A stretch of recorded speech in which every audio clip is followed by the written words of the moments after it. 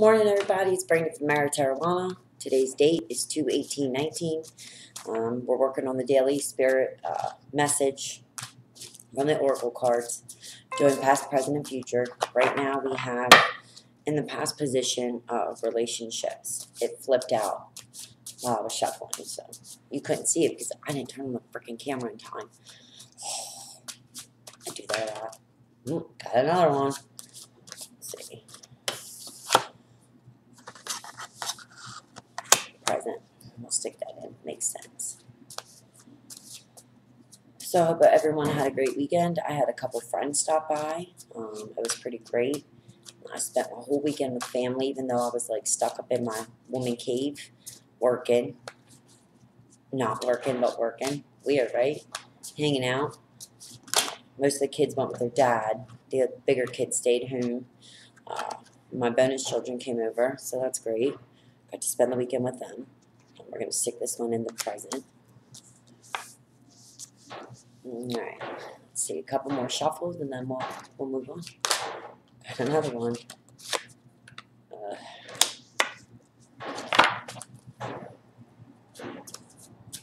Alright. Let's see. Let's give a good shuffle. Yeah.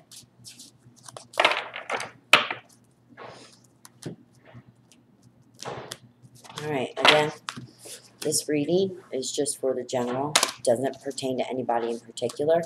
If it resonates with you, that means it's for you. If it doesn't, check back on the other videos. That might help a little bit, or just stay tuned till tomorrow. Or for tomorrow, rather. Let's see. Okay. So we have our past.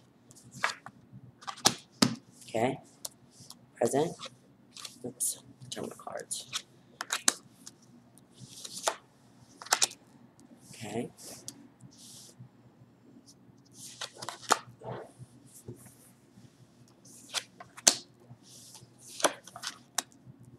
Now I'll tell you a little bit as we go.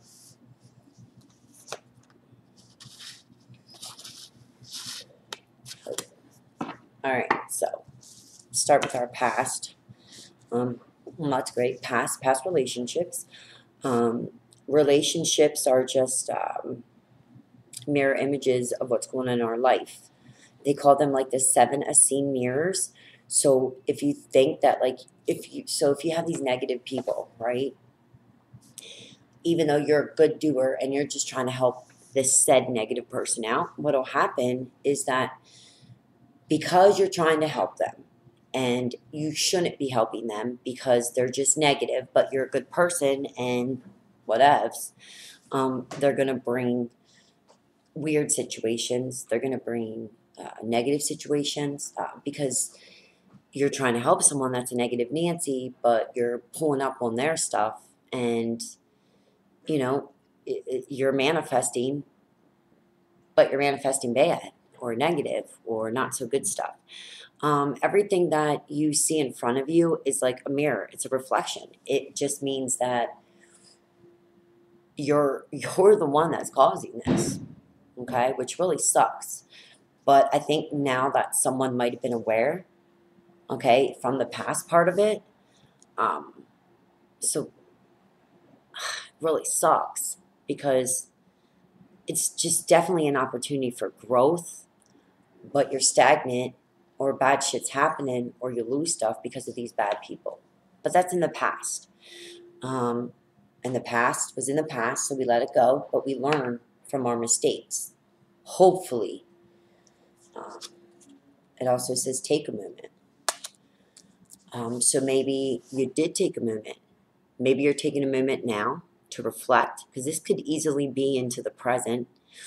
Maybe you did take a minute to look. And maybe you listen to yourself. And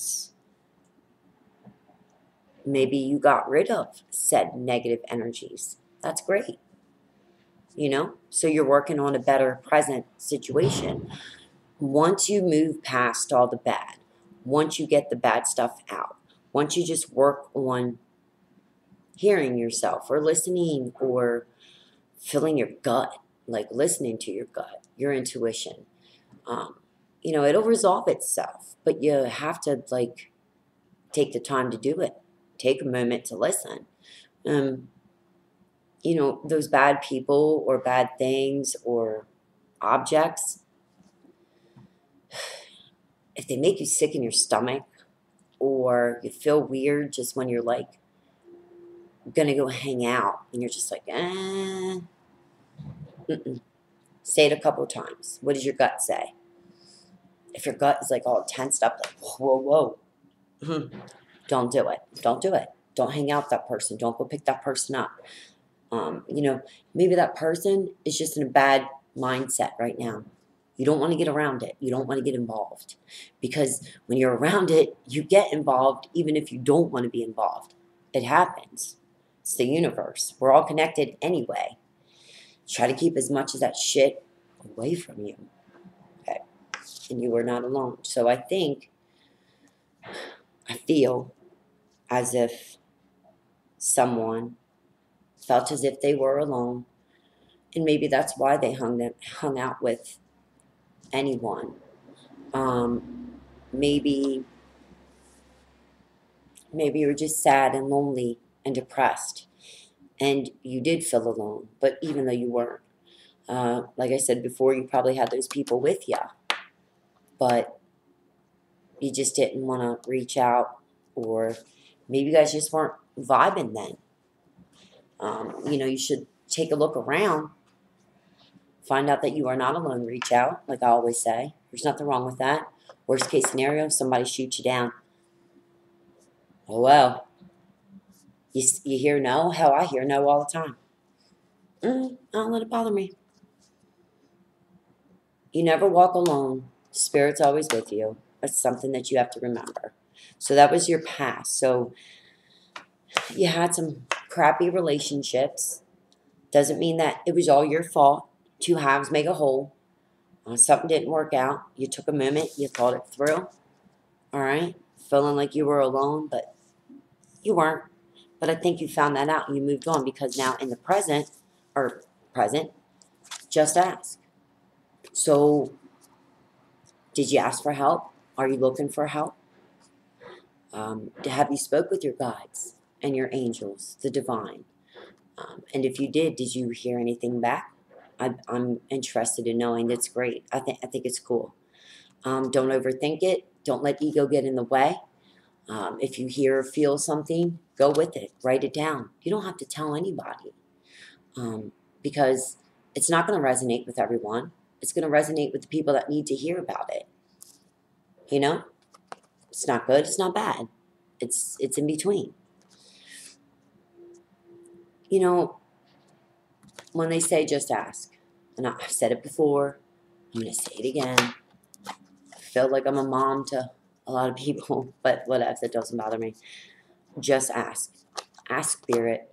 Ask your friends for help, for guidance, for knowledge. But you have all this knowledge inside of you. It's just tapping in to get it. It takes time to tap in to get it. But not that much time. And you might get an answer right away, but if not, chew on it for a day. You're going to get it when you need to get it. Believe me. It happened to me the other day. The universe works in mysterious ways. It's pretty awesome. Okay? Then we got synchronicities. Now remember, we're in the present. Are you noticing the synchronicities? The more and more people I talk to, the more of those people are awakened. Everybody is going through this together, especially as soul groups. People that have been hanging around, like you're friendly and an acquaintance with them, but for some reason, they're still around. This is synchronicity. You're seeing everything, how it goes hand in hand, or how it fits together. Or my fucking weekend was a full-on blown synchronicity the whole weekend. That's fucking weird, because my brother was here yesterday all day long. That's pretty exciting. Synchronicities. Everything that's meant to be will be. Whether you do the legwork the easy way, or the divine has to intervene and just take every fucking thing from you so you can start over. And when that happens, that's okay, because you learn. There's nothing wrong with learning. You learn every single day. If someone says, oh, I know everything. No, you don't. You don't know fucking shit. You don't, unless you tap in. Now, that's different. I can't tap into those Ashaki records. Okay? So I don't know everything. I only know some. I only know what I ask about. I only know what I read about. Synchronicity. You just watch. Strength. You need to have strength. Strength can be from one individual, and then it can be from multiple individuals. It can be your own self-strength. It can be your family's strength, which is support. Spirit, it says, has its own unique way. Beautiful way of replenishing your soul with strength on a continual basis. I believe it. And I know you do too, or you wouldn't be watching. Strength and courage to get up, look away, or look from the past, or look at the past. Take that past, and how can you make it better? What can you do to add strength? Maybe you will feel a lot stronger, and you would have the strength to help others if you opened up your heart. That takes strength. It takes courage.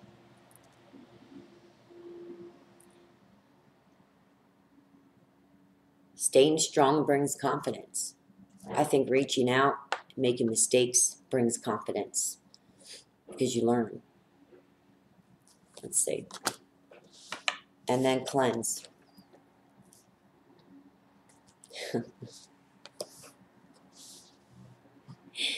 This is great.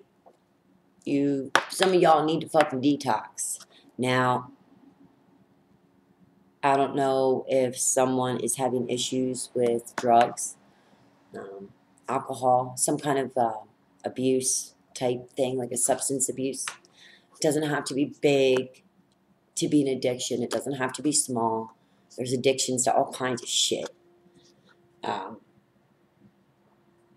Like a good analogy, you wash your car, you got to wash and cleanse your soul. You got to be honest. You got to take that time out. Cleanse yourself. Cleanse the negativity, not necessarily bad. Everybody makes mistakes. They're learning. It helps us learn. It teaches us soul growth.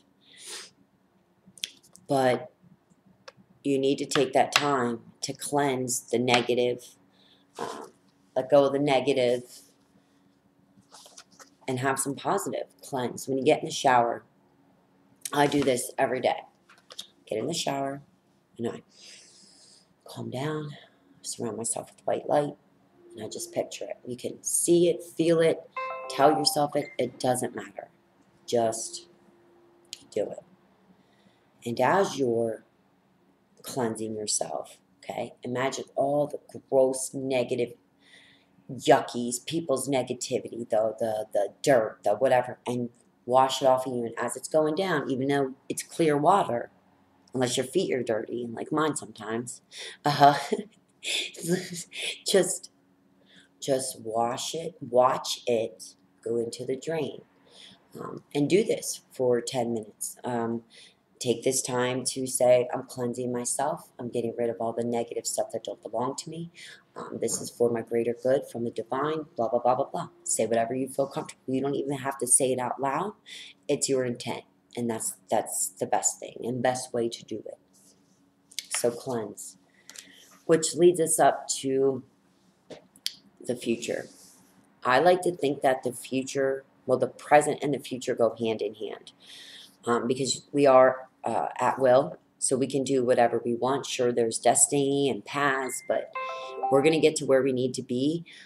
Some of us just get there faster. Some of us don't get there at all, but that's okay. So it just all goes hand in hand. So one is to inspire passion. Um, Maybe you're bored, stuck, don't feel like it, tired. Um, Maybe you're drained. But without passion, your soul, like it lacks harmony almost, like purpose. Um, Maybe just setting some new goals, even small ones, baby steps. Something's better than nothing. You can't get anywhere overnight. That doesn't help. That's not real. Okay, um, little steps at a time. That helps drastically. I would say that you need to reconnect with yourself. Um, start a hobby. Do you like to paint? Do you like to draw? Um, Color? So much stuff that you can do to evoke passion again or inspire passion. You could inspire others to start on a project, or some of my friends have helped me and inspired me to reach out even more because I'm not afraid anymore because I had people actually reach out, and something is better than nothing. And I think that other people should do the same. What makes you happy? My kids, they inspire me. They make me passionate about life. But that's because I look at it like that. Sure, I'm still negative occasionally, but I found that if I'm negative, then everything around me is negative too. And that's not good for me because I am a happy, crazy, excited person. And then that negativity comes in and I'm just like, ooh. And then I don't want to hang out anymore. Okay?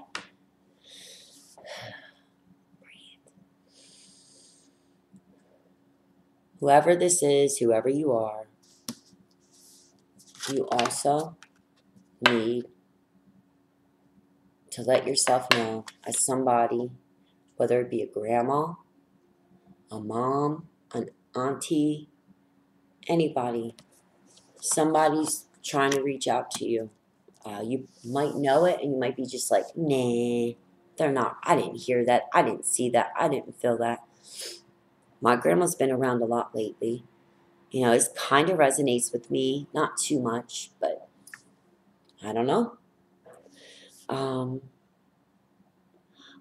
I think that if someone lost their mom or their grandma or their aunt, someone to them like a mother figure, it doesn't have to be a mom. Okay? It could be an adopted parent. Doesn't matter. Okay? Blood doesn't make you family. Okay? Anybody can be family. It's a relationship. Okay? But somebody's special mother figure is reaching out to them, so it's hard times. Like, hey, I'm here. I'm listening. I never leave you. I'm always by your side. I know you know that. Please hear it, feel it, listen to it. Let me help you. And they are. Spirit is always here to help. Your guides, your ancestral guides, like our relatives that passed away, and they come back to, help us out a little bit with our spirit guides on in the angelic realm or whatnot. They're always there. Spirit can be everywhere. Spirit can be in two places at once. That's just how it is. I can't give you any explanations, but that's all I got.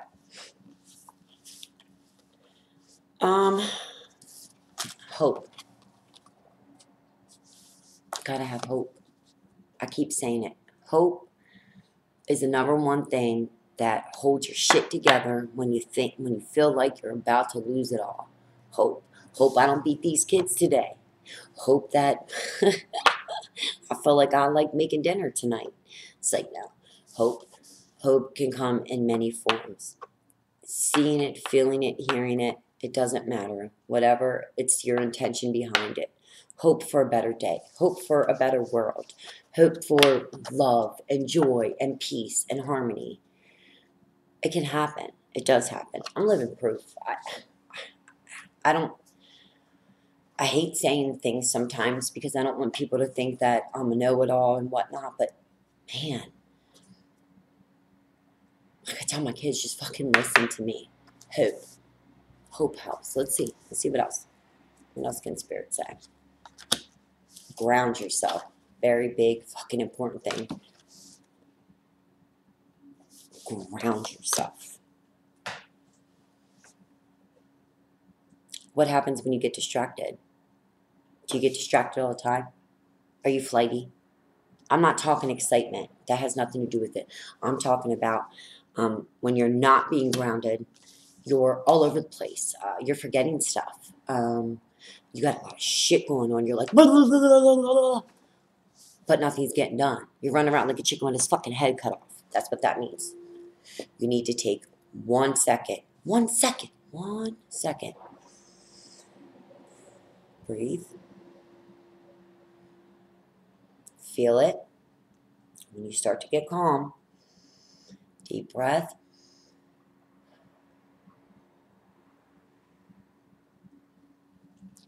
Then take that time, that 1 minute, 1 second, and ask the divine and the spirit guides, your guardian angels and your archangels, please give me the knowledge to help me make it through the day or through the minute, whatever you need, baby steps. And I bet you within 10 minutes of you calming down, you'll hear what you need to hear. They will help you. They'll show you the way. They will do anything and everything in their power to guide you. But it's your job to take the time to listen. And that's really it. That's all I got. So I just want to say thank you so much for everybody joining me. I appreciate your patience, your love, and your support. It feels amazing to have some supporters. I'm not trying to go big time, but if I do, oh yeah, I'm taking everybody with me because we're all one and we're all connected. So thank you again. Please don't forget to like, subscribe, comment, and share. I'll leave all my information in that description box, okay? Oh, wait, I just want to tell y'all quick. I tweeted Lil Wayne 2G. Can you believe it? I hope he sees my tweet. I'm ashamed, but I don't care. Listen, I'm going to make everybody aware about spirit message, smoking marijuana, how it helps you with your spirituality and to calm your nerves. And it's a spiritual herb, and it's been around. I also help to teach others with using not holistic medicine, but approaches before, you go full-on Western medicine. I have a story about that. I'll let you guys know. That'll be a different topic. But I'm doing all this crazy fucking shit. It's so great. Okay, but that's all I wanted. So don't forget, like, subscribe, and share. And hit me up, call me, text me, comment. I don't give a shit. Hit me up. Deuces.